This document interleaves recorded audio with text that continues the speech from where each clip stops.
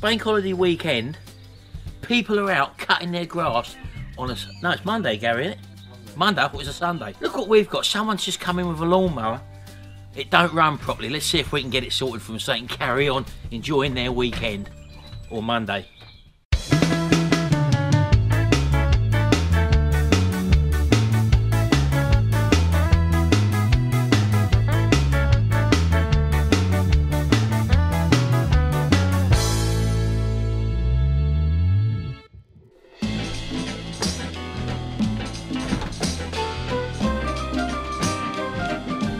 I'm the old boy. It's his job. He's all gloved up. I'm getting dirty. Carry on. Right, what we got here then is a Mountfield 46cm 18-inch cut lawnmower. What's the problem with this, Gary? It's just running when it wants to. Don't always start, and then when it does start, it's hunting. So sounds like a typical problem with the carb, which is the diaphragm and gasket. And we're just going to take it off now. He's already checked the oil level, which seems to be at its maximum, isn't it? Just over maximum, yeah. Just over maximum. Never good to overfill these things at the end of the day. So we're just going to take the top off now, have a look at it, change the gasket and diaphragm, and hey presto, the job should be a good one. Now, typical on all these Briggs & Strattons here, as you can see there, they are a T20 Torx bit. This one's normally hidden, as you can see, under a screw there, and people normally rip these apart, and that's how you can normally tell they've been played about before. We normally like to cut these afterwards, nice and round, so it doesn't look like that when you pass them back to the customer. So we'll just remove that, and that reveals the normal pull cord mechanism. And again, this ain't too bad to nick, this one. I wish we would have had this, but it's a nice easy one to repair by the looks of it, and that's why we only really buy these type of Briggs & Strattons, as I've said in many of our other videos, because they are nice and easy to repair, and we do carry spares. So as you can see, it has been running all right. And the first thing we look for is the governor springs, which you're in the shadows. But the governor springs all seem to be correct there. Push the prime, we're pushing that, and the fuel shoots into the tank nicely, so I'm happy with that.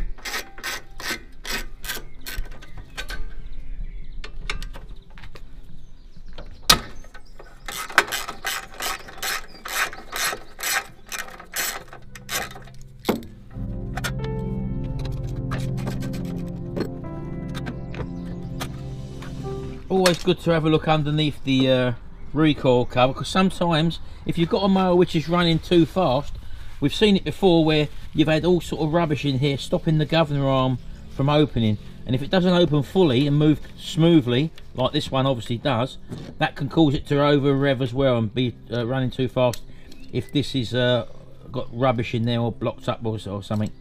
So yeah, that looks all alright at the moment. Just going to take the fuel tank off now, as we always do, and that's with a 10mm or a 3/8 bolt at the front, and round here you've also got the 1/2 inch or 13mm.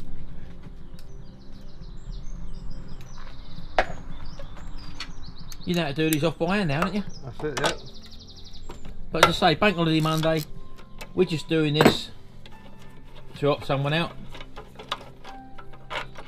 because that's the sort of people we are. So I mean, anyone can really learn. These are learnable skills. If you want a hobby or something, or you want to earn some extra money, start repairing these little lawnmowers. These are probably the most common ones. I know that you get a lot of the newer ones have got slightly different carb setups, different engines. The ones to go for, or the ones to work on, are these little Briggs & Stratton ones. They are ultra reliable. The parts are easily readily available, and they're simple to repair. You only need a basic toolkit. I think the only tools he's got out here at the moment, well in fact I'll show you, let me show you what he's got. And anyone can buy these, don't take a lot to set yourself up, let's show you. As you can see, basic toolkit, we've got a 10mm, 13mm spanner. You can buy them small little socket sets anyway. Torx bits, as you can see there, they come in a lot of these socket sets that you get nowadays anyway. We've got a spark plug spanner, we've got a wire brush. Although we've got a compressor to blow the air out, you can buy air in a can as well, spray air. And obviously your main part is your gasket and diaphragm carb kit there. We had a video where we showed the pitfalls of buying pattern parts, although this is a good quality pattern part. The cheap ones that you can get put in bulk for pennies from China or the Far East don't seem to really cut the mustard, as we've shown in the previous video. And here we go with the carbon diaphragm again. Most of the problems we see with these is this little diaphragm here, as you know, and this one's got the telltale baggy gasket, and these little flaps tend to wear and break over time as well, which causes the issue. So if I just take that off and show you, you may not see a lot of problems here, but that bagginess in that center diaphragm tends to cause a problem, and also these little flaps here, and this is what causes the hunting and revving up and down. So lucky enough we've got a new set in stock to change that. The fuel tank looks okay and clean, although you know, it's something which you will find is a problem. Always we empty the petrol out, as Gary's going to do now, just to make sure that it's all clean in there and blow all the little jets of airways out. So if you don't think there's any money to be made in doing this sort of stuff, go and check out other people's channels, like Mower Man, for example. Paul started doing these quite a few years ago now, repairing lawnmowers for profit, and he's actually created an instructional DVD. And if you're interested in starting doing this, although there's plenty of videos on YouTube, Paul's videos actually show you how he goes along and buys the mowers, right the way through to what he services, the type of mowers he buys, and how he advertises and finds them, and how he actually sells them, and what sort of profits he makes. He does all that on his instructional DVD. So if you want to pop over to the Mower Man repairing lawnmowers for profit channel, I'll leave a link in the description below. Check him out. Have a look at the DVD. He's got a DVD. It's only pretty cheap anyway. Plus he'll answer all your questions for you as well if you do get stuck. And yeah, so people are making lots and lots of money. I've got lots of people on Facebook as well who follow me, who are also buying mowers now and making money doing it. And you do get people say, oh, but we can't find any mowers, they're not around me. If you look for them, they're out there, believe me. I've seen people come in from a standing start, not having any mowers whatsoever, and suddenly they're coming out of the woodwork with them. Loads and loads, let's say dozens of them, let's say. And they've done that in just because they're starting to look in the right places and think in a certain way. So these things are out there, little opportunities, and you've got to make sure that you enjoy. If you enjoy tinkering about with engines or playing about with a few hand tools, this is something that's readily learnable. Many people are doing it. So if you don't do it now, other people will do it. It's a missed opportunity. So if you want something to do in your spare time and you like tinkering, give lawnmowers a go. They are great fun, believe me. Anyway, Gary's out. What you found? Anything? No, it's clean.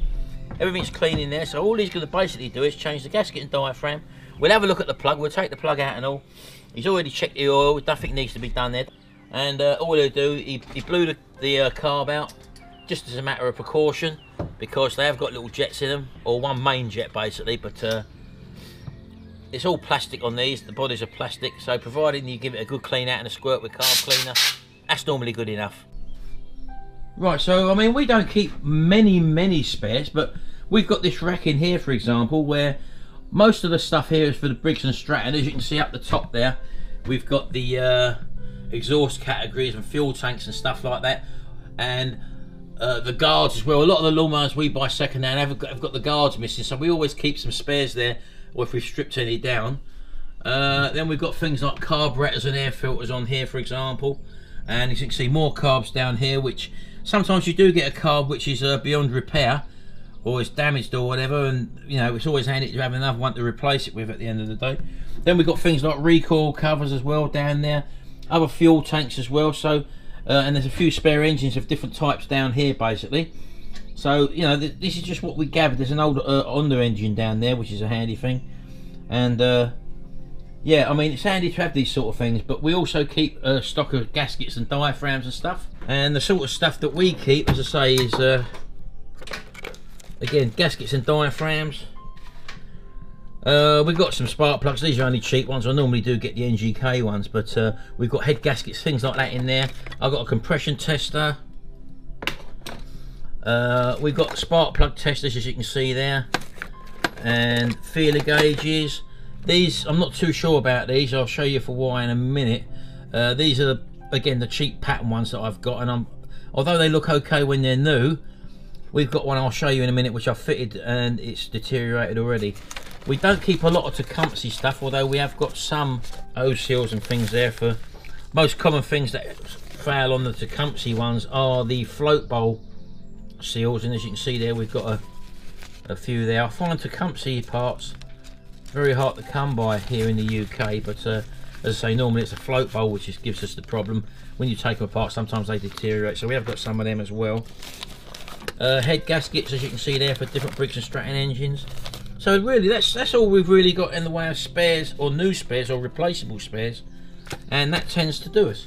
Right, so this lawnmower here is my own personal lawnmower, and the reason why I wanted to show you this one is because I did fit last year a pattern primer bulb, and I went to prime it the other day. I don't know whether you can actually see that or not, but it's actually all cracking and splitting, and this has only been on for, well, last summer actually, to be honest with you, and this is going to need replacing again very, very shortly. So the point I'm showing you this for is that pattern parts, as I did mention before, although they seem to be good when they're new and look identical to normal ones, the deterioration factor is very prevalent. So if you're servicing people's lawnmowers and you're putting these pattern parts on, beware, because they're going to be coming back to you and they won't be very happy after one season, then the part that you've actually fitted is actually deteriorated again. So I won't be using them. I only get the original stuff when it comes to these sort of things.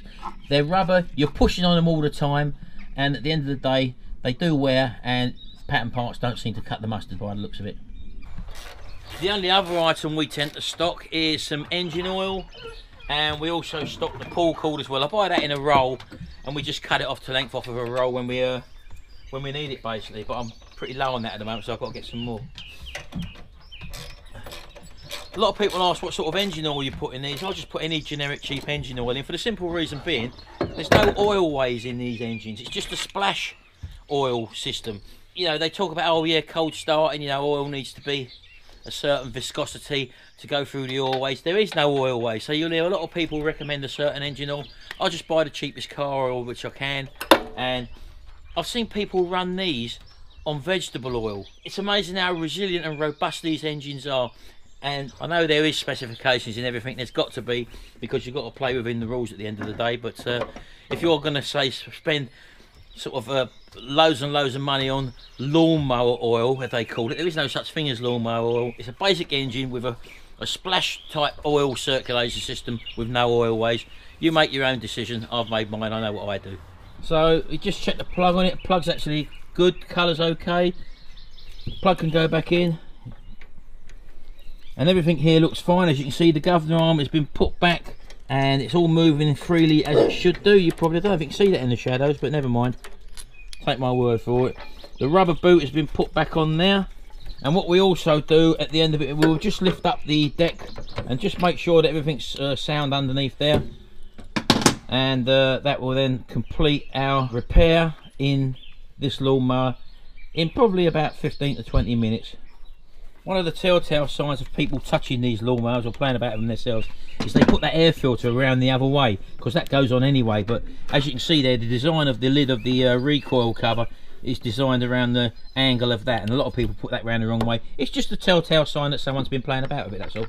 So final thing is to go on with the cover, and as you probably see there, he's left that off for the moment. Always a safety issue, that. Leave it off, but like me, sometimes I forget and I try to start it with it off. Can you imagine doing your hobby like this at home, and then after you get known, your hobby becomes your job, where it transposes. You can be working out in your environment wherever you are. At home, instead of having to go for work, get up at 7 o'clock in the morning, be in at 7, be away from your family and your friends all day, and then your only time is the weekends and evenings. This is now a weekday now. I know it's bank holiday, but this is work. This is what you can do if you actually put your mind to it and say, I'm going to make the change, I want to make my life better. And it can happen with just fixing these little things. Right, so we're going to put the fuel back in it now. You got the fuel, Jimmy, Gary? Yeah. And let's hope that this little simple service you've seen here, let's just tip it up first. I'll just have a look at that blade underneath. Yeah, absolutely fine. No problems there at all. You can put the fuel back in now.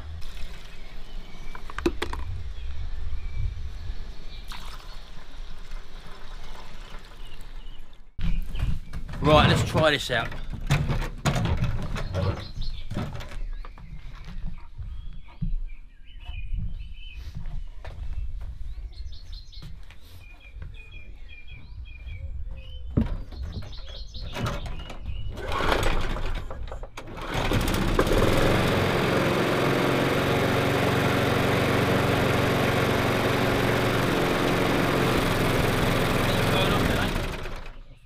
Video of it. Right, now you probably see that smoking. Gary's just informed me that the chap who had it, because it had a problem, he tipped it up on his side. Now what that's done, it's filled the inlet up with oil, and it's just sucking that through, so it's going to have to burn off. So it's running perfectly. We're just going to burn that off now, just to let you see that it's going to be running fine. So off you go, Gary, start it again.